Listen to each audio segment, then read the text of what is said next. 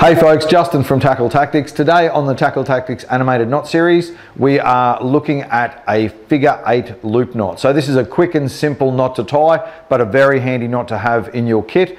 It's used around the world for different applications, including looping on terminal tackle and looping two lines together. So the figure 8 loop is basically an end loop on your line.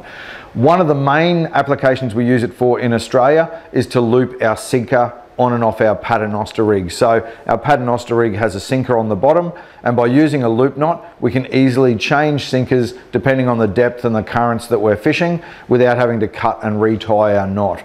It's also very handy and commonly used, especially offshore on a paternoster rig, for those fishing the bottom where you've got big sinkers. It could be half a kilo or more of sinker. So when you're moving from spot to spot in the boat, the last thing you want is that big weight bouncing around, banging into the boat, banging into the reels and rods and those sorts of things.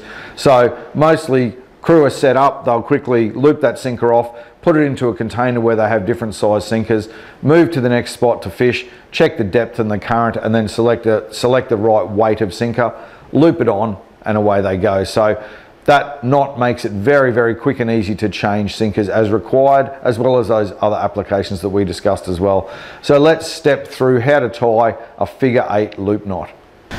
We commence the figure 8 loop by creating a basic looped double in the line. Pass the head of the loop back under the double. We now wrap the head of the loop over the double.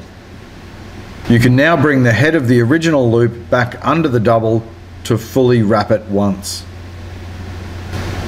Pass the head of the original loop through the eye of the newly created loop in the double.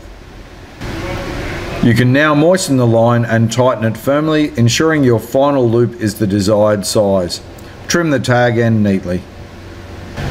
You can now attach snapper leads or any other object with an opening by passing the loop through the eyelet and over the object. You then simply pull the loop closed on the object to secure it. This makes changing sinkers quick and easy. So there you go folks, there is the figure 8 loop knot, a quick and simple knot to tie and a very handy one to have in your kit. All the best with the fishing. Cheers.